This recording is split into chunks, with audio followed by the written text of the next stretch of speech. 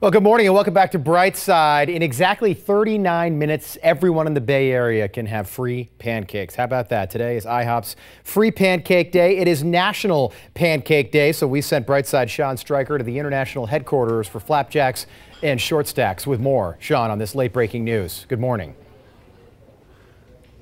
Good morning, Rob. Yeah, so it's really super simple. You come to your local IHOP and you order one of these, a short stack of buttermilk pancakes. The pancakes, like he said, completely free. All they ask is that you make a donation. Now, there's 3 different charities that money will go to. It is the Children's Miracle Network Hospitals, Shriners Hospital for Children, and the Leukemia and Lymphoma Society. What's really cool is the money raised stays local. So all the money raised here in the Bay Area goes to the Johns Hopkins All Children's Hospital.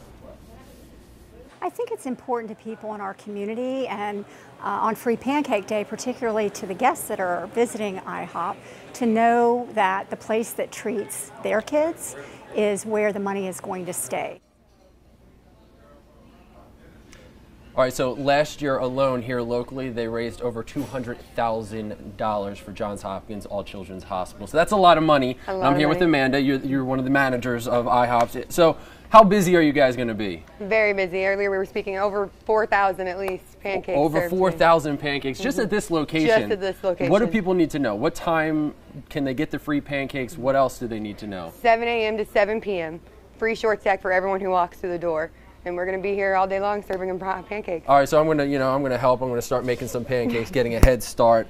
What's it like for you guys working today? Because obviously you're going to be super busy, but it's got to be a good feeling. It is. It's a very good feeling. It's a lot of long hours, a lot of hard time spent preparing for it, but it's great knowing that the money stays local to help the kids around here. Do you guys ever get like fancy with the pancake flipping, like when you're in the back? Well, you've got to be certified for that, Sean. You got to be certified. I'm not. I'm going for my certification. That one's for you. How was that? Was that one okay? Pretty good. All right, so just so you know, it is great. You get your free pancakes. You help out those children.